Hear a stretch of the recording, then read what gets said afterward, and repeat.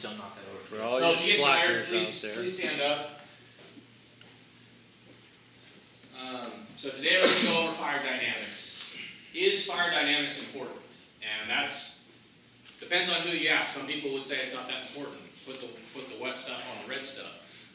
And it really doesn't matter how important it is to you, because if McGarry's on the nozzle and Phillips is his heel, his understanding of how to put water on the fire, it matters to him and it matters to his kids.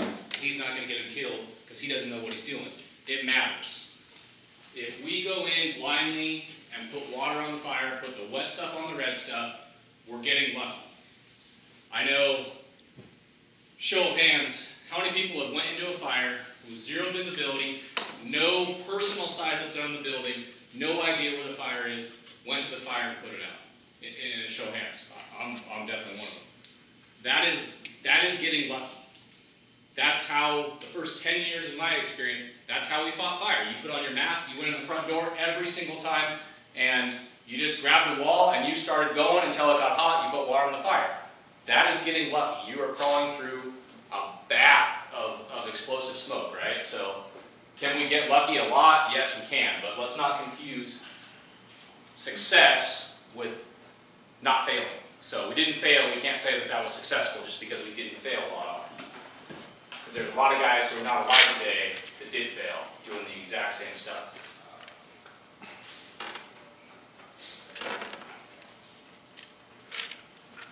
So as we go through, do you want to sound this? Or, so as we go through, please. Hi, District 3, response for motor vehicle accident, assist for North County PK and Bird Canyon Road. Hi, District 3, response for motor vehicle accident, assist for North County ambulance at the PK and Bird Canyon Road. Come on, Center 6.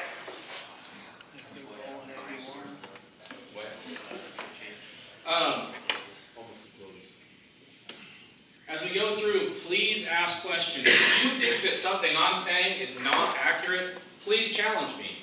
You all know when other people have been up here, I have surely challenged what they're telling me, and I expect you to challenge me. If I'm teaching you something and you question it and I can't back it up with science and statistics or whatever the case, then I shouldn't be teaching it. So please, by all means, please do challenge anything that you think or don't understand or doesn't make sense to you. And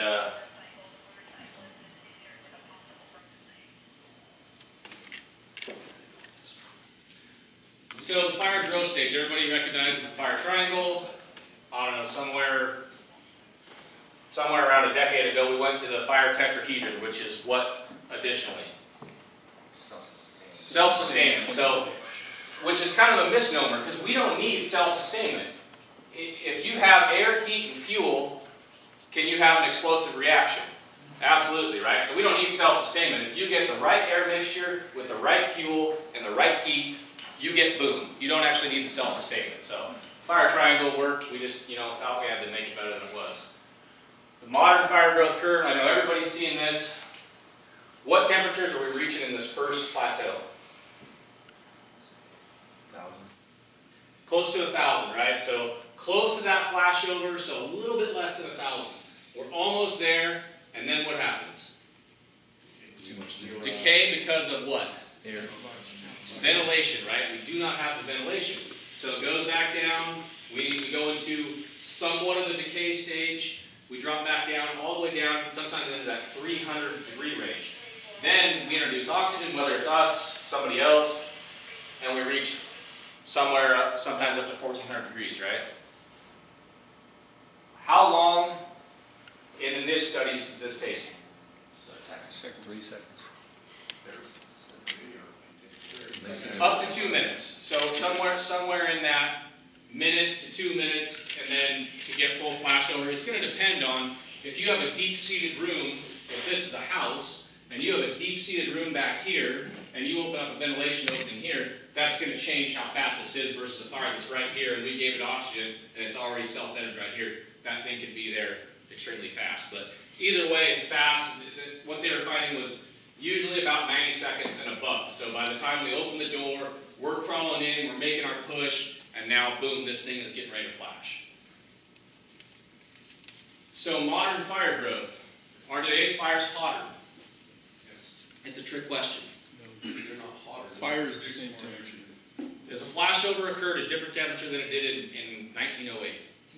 No, right? So they're not technically hotter, but do they propagate faster? Absolutely. Do they have a much higher BTU release rate? Absolutely. Which is energy, right? How much and how fast energy is produced. What are their limiting factors in a modern growth fire in 90% of the fires? Ventilation. The houses are built tight. Right? So we lack air. So 7-sided size up. Everybody's familiar with the 4-sided size up. We do our 360 walk around.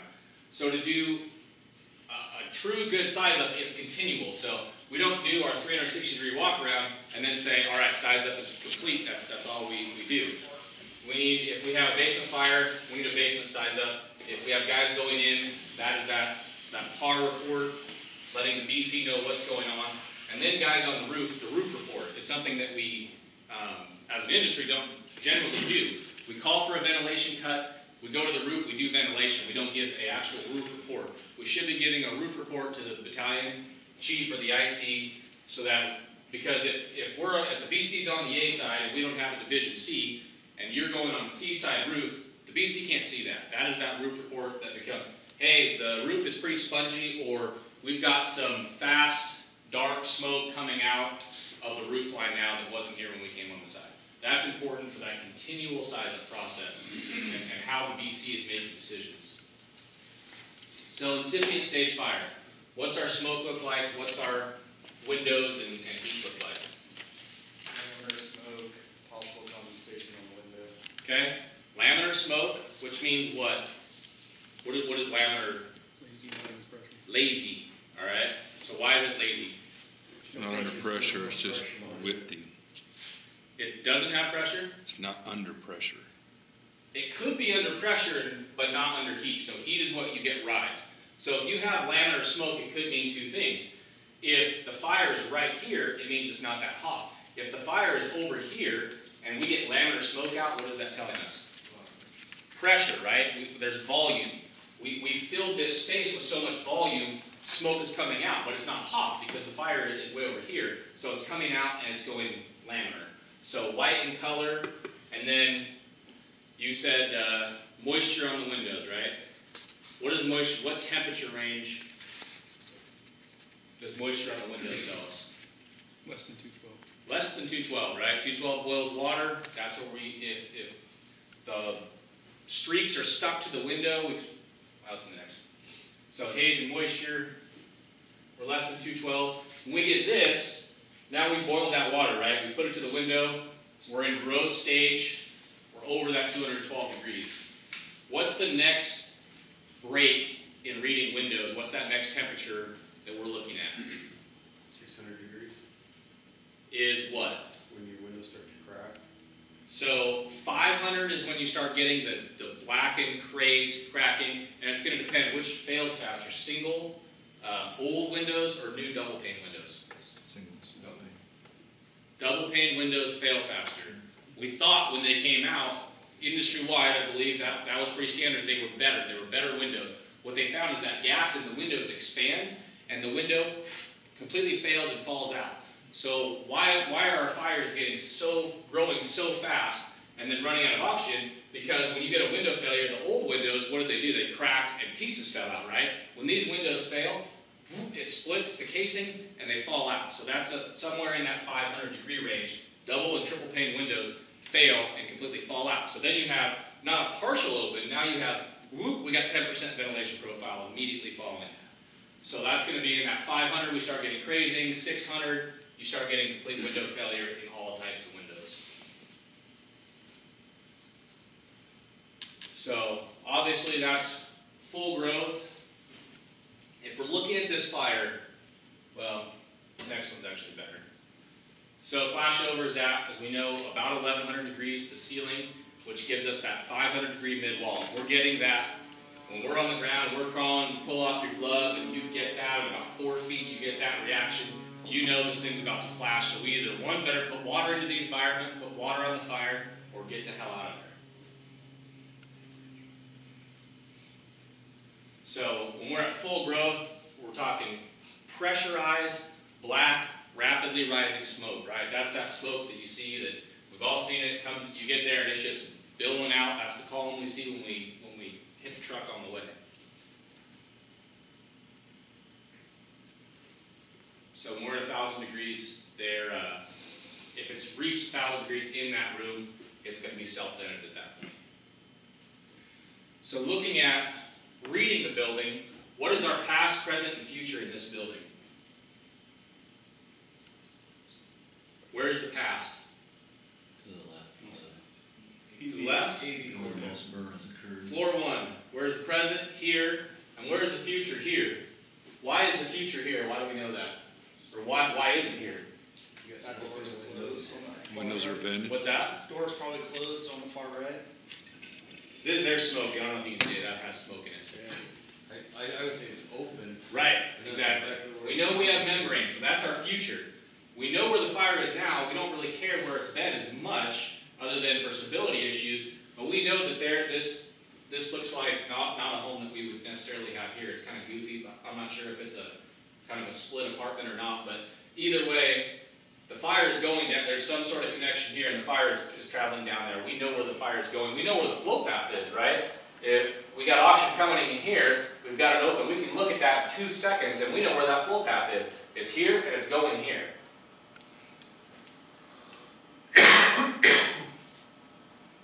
So talking about flashover,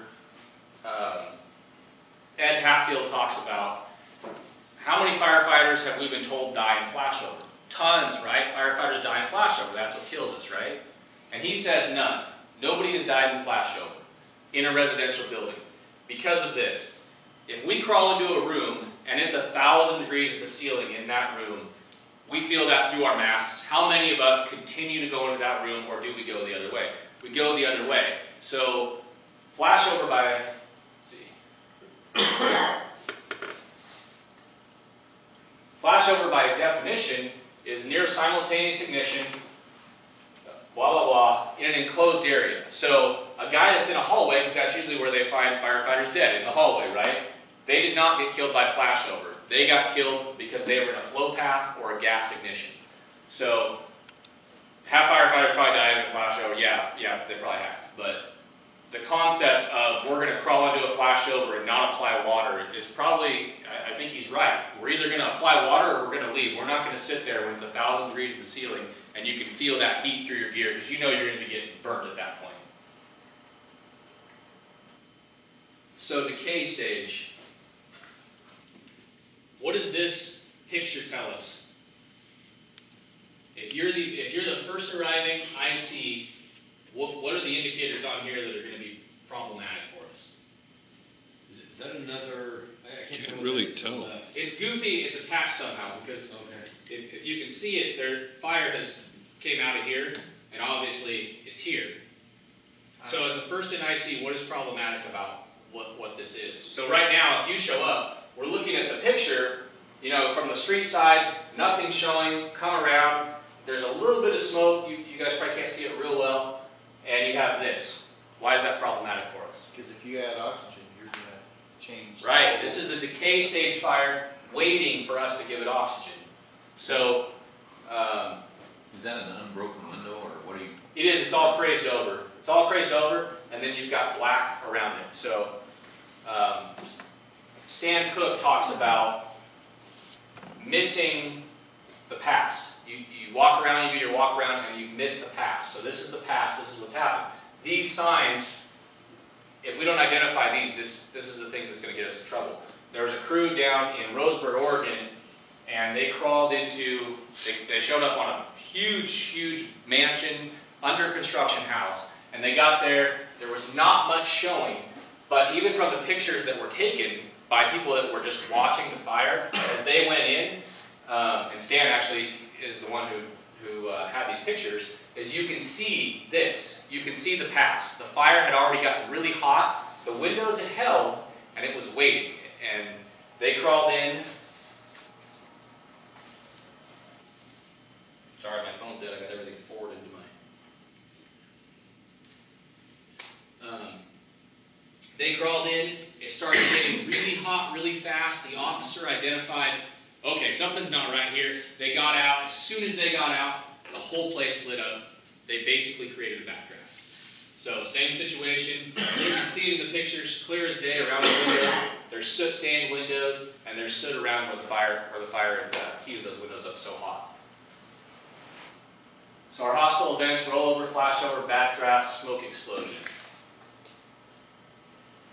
So talking about being lost in translation, these terms unfortunately mean different things to all of us. What does rollover mean to me and what does it mean to somebody else are two very different things, and that's because different texts kind of say different stuff, and then you have different types. So rollover that we typically think of is that rollover that's coming off the seat of the fire. It's maybe coming out the door. So that type of rollover is going to be 1.5 times the height of the room. So if you have a full growth fire in the corner of an 8-foot tall room, you can get 12 feet of rollover off of that. So that's going to be the fire we typically see. We also talk about rollover in the gas ignition, the ghosting of the stuff when you come down the hallway and you're 30 feet or 20 feet from an 8-foot bedroom. That's not rollover. That's ghosting, which is telling us that that flow path is about to ignite. So what they found is with the flow path stuff, so when we introduce oxygen and the gases, is they start mixing. And so that point where they come in contact, as we all have seen when we lay on the floor and we see that oxygen trail go into the fire, at that mid-level point where the smoke is trying to get out and the air is going in, that becomes turbulent and it starts pushing oxygen up into that 1100 degree range. That's when we get those gas explosions. And it sounds pretty common sense, but they didn't know that until recently when they did some of the NIST studies, that's what was happening way past where the rollover was. Why are they getting a big ignition 20 feet from the seat of the fire? And that's because they had 1100 degrees of the ceiling and they had that mixing, that mingling of gas and air, and the turbulence just pushes that oxygen up. So it depends on how rich it is, how lean it is, and how hot it is. How do we take that out of the equation? Either one.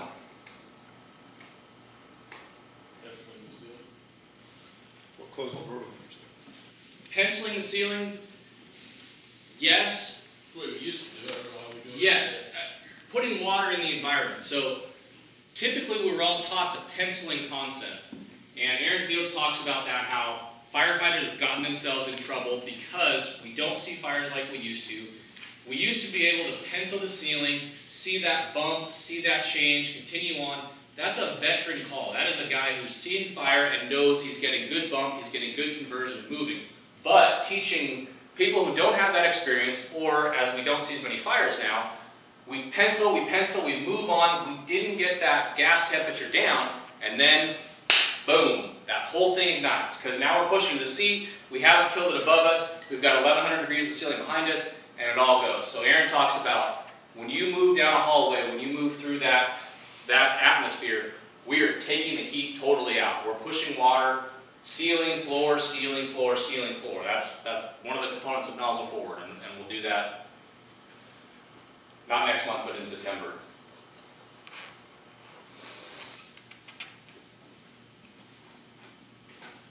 So we've gone away from penciling to giving it a fog from floor to ceiling now? Not fog. No, straight stream. So, again, penciling is not wrong, but penciling can get you into trouble. Because if you don't have a really good understanding of water interaction, of what you're accomplishing, you can get in trouble that way. So to cover that, instead of working within this spectrum, we've added it to here. You're taking your straight stream and you're moving down the hallway and you're putting water floor to ceiling. You're taking the heat out of that environment as you move. That way, we know nothing behind us is going to ignite. We're taking the temperature all the way down so we can't get that gas ignition. But it's straight stream, floor to ceiling, sweeping water. It used to be we conserved water because we didn't want to cause water damage, right? The modern fires, the smoke is so particulate, black-filled crap. If you're putting water in an environment, and this doesn't mean when we go in on a kitchen fire that's barely going and you don't have smoke, that you're going to start, floor to ceiling, we're going to work this thing down the hallway with 2.5 and put 500 gallons on it before we get there. If you have the environment where you know it's hot, You know you've got smoke rolling over your head. Now we're going to put water in the environment. We know that that smoke has ruined anything in that room. We're not going to make it worse with water damage in a room that's got smoke 4 feet down that's full of plastic and all that crap. So why are you using a straight stream instead of wouldn't you be covering more area with the fog pattern down the hallway? You cover more area, but you're going to drop that environment, right? Because you're adding air. Well, and Sam the other day was saying with the fog, you're getting particles, it's broken up. So a lot of it's getting evaporated. So they're actually kind of going to a straight stream, and they're saying that myth of you're going to dump everything down on top of you, steam burn, they're going away from that. They're saying get a straight stream on the seat of the fire. The other thing is, Well, I get that, but if you're going down a hallway, what I'm saying is, if you're trying to cool down the area to where you're going, aren't you covering more area with a fog pattern going down a hallway? No, the particles, Then because it's broken. It's broken. No, Josh is right. You are covering more area, but when you introduce air and there's particles in it, and that's part of this lecture, is we'll go over that whole concept. But you're going to drop that environment. We know when we add that, even a 30-degree fog, the environment drops, right? You get that immediate where everything comes down. So if we do that moving down a hallway, we've taken it. We can usually manage that, but we've taken the viability away from our patients completely, right? If we drop that smoke down and intermix it at the ground level, if anybody's in that hallway, we've just killed, essentially. So you can cover more area that way, yes, but you can accomplish the same thing by cooling and keeping your environment good so we can see and we can keep it viable for patients. The other thing, Josh, is with that fog stream, you're barely touching out there. By the time you get conversion and everything else, you're barely touching out there 8 to 10 feet in front of your nozzle. With a combination tip nozzle, you're only reaching out there about 30 feet. And so you'd rather keep it away from you at that 30-foot level so you can see the reaction of it instead of keeping it 2 feet off your helmet. Yeah, Jason's dead on. Let's see if I can fast forward this.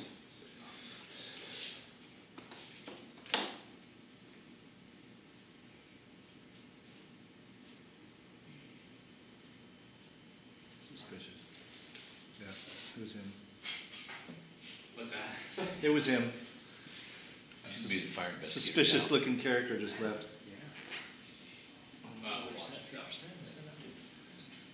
He used to be a fire marshal, but I liked that. Justin Long. Sorry, when you embed videos into the PowerPoint, which is how you're supposed to do them, so that when you guys pull them up on shift, you can watch them without having to go to YouTube, you take the availability. But basically, it kind of shows the rollover process, which I think we've all seen. But what I really want to show is the attack that they put when they put water on it, how it, kind of like what Jason was referencing, how it affects the fire.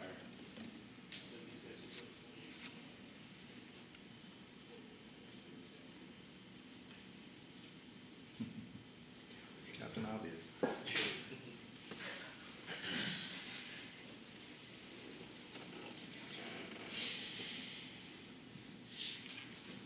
So what, in this scenario, what is the number one influence on this fire growth? This scenario right here, I know this is obviously staged. New furniture? You have a big open wall. Fuel.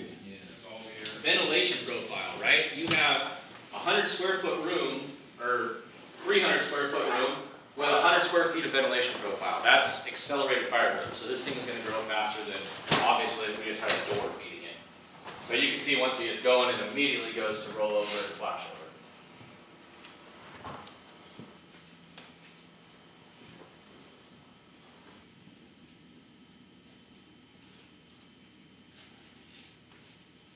So there's that myth, or something that's been taught. Modern fires double in size every 2 minutes. Is that accurate? No. Why? Because with the new products that we have, it can accelerate so much faster. So different products propagate faster, and ventilation, right? If this little window is open versus this, that's going to totally change the propagation of the fire. So that is a misnomer in that there's too many variables to say fires double in size every 2 minutes. With all things being normal, 2 fires will double with the same ventilation profile in 2 minutes, but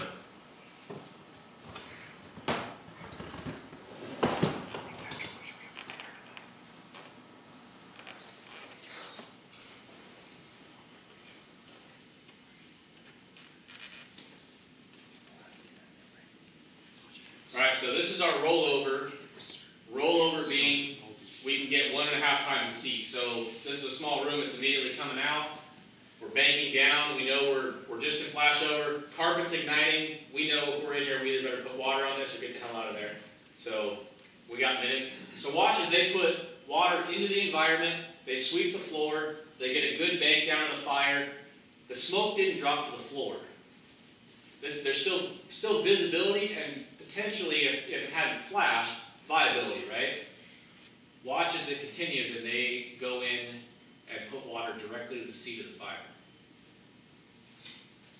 Okay, so they go directly to the seat. Look at that, within 3 seconds, what's the environment on the floor?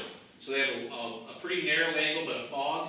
And within seconds, zero visibility, right? They went straight to the seat of the fire. They didn't take the heat out of the environment. So that's why that straight stream, the penciling technique, all that relates back to, if we go in and we've got fire in the ceiling and we can see the seat of the fire, we can't just put water to the seat of that fire. It will cool the fire, but you can fully expect that your environment is immediately going to go to crap. So we need to walk that stream off the ceiling, straight stream off the ceiling, take the heat out of the ceiling, and then go in for the kill. Well, that effect can be multiplied several times because of the fact that you have such a huge ventilation profile. If you were putting that down in a narrow corridor where you were bottlenecking all of that steam and everything else, they would have dropped a lot more. Even faster, yeah. Yeah. Yeah, it would have been that much worse. You know how hard it is to see all those telltale signs of impending flashover with the off-gassing of the carpet when you're actually in a fire? It's so hard. I mean, you got water rolling down your mask, it's dark. Right. You can't see all that. Yeah. No, that's a good point. It's unlikely that you're going to be able to probably visualize those things, but what we need to be thinking about is we're measuring heat temperatures as we're moving, whether that's pulling off your glove, you're monitoring with your TIG, or you're putting water into the environment and seeing if you get steam conversion or water, is it coming back to the floor as water, or are you putting a burst up in the ceiling and you're flowing water, you're moving, and nothing's coming down. We know it's 1,000 degrees to the ceiling probably if those things are happening. So yeah, we're probably not going to see the off-gassing like you would in a sterile environment.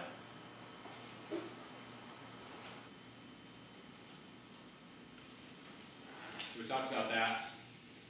So we all know what a backdraft is, but by definition, an event caused by a fire resulting from rapid introduction of oxygen. So keep that in mind as we go to the next video.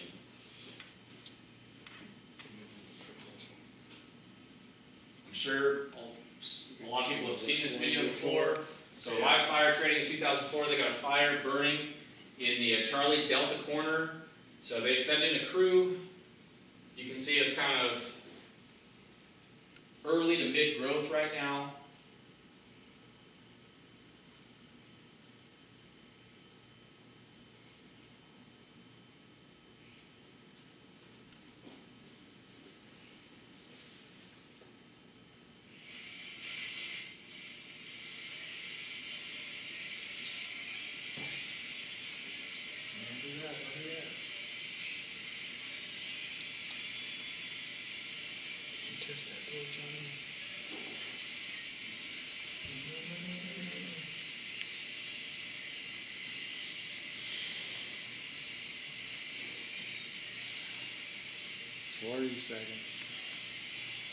So are we in early or mid-growth fire right now? So mid-growth, we're getting some changes. So watch how long. So right there we would say, all right, we've got a problem, right? We need to readjust our tactics if we're not putting more on the fire right now. Watch how long it is, 9 minutes, 55 seconds. You would think things are going to go bad pretty fast, but they actually don't.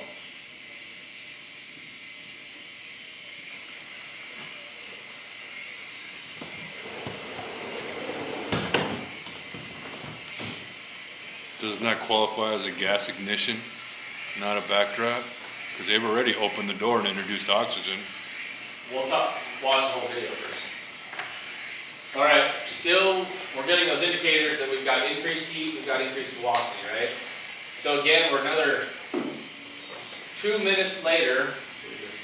So you can see they're spraying some water back there. They're actually just sweeping the eaves. They're not putting water on the fire at all. So we're still growing. We're all kind of going, okay, when's this thing gonna, something bad is gonna happen, right? It does, but not the way we think it would, if you haven't seen the video. Hey, let's get a PPV fan in here and get some of the smoke out of here, all right? So count the seconds from the time they launch it.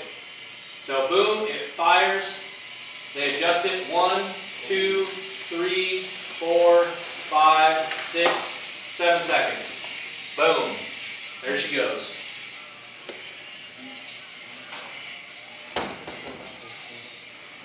They burned a couple guys pretty bad. They all lived. A couple of them ended up in the ICU. I think it retired one of them, if I remember right. So when that fire started, when smoke started rolling out in the front of the house, and we knew things needed to change, right? Something had to change or it was getting bad. In this video, they still had a lot of time, right? Nothing happened that fast until they introduced the fan.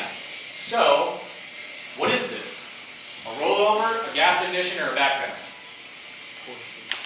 What's that? Poor decision. Poor decision, yes. I call it gas ignition.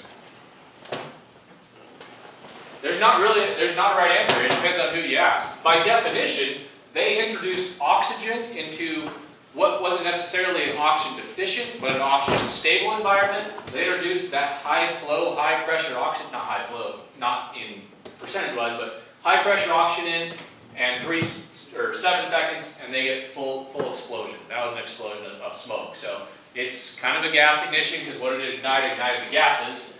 And so you can tell by that video exactly what they found is that speed, that velocity of the oxygen going in, intermingled, and boom, lit it up. So the question is, if we don't know if this fire was self-vented out of the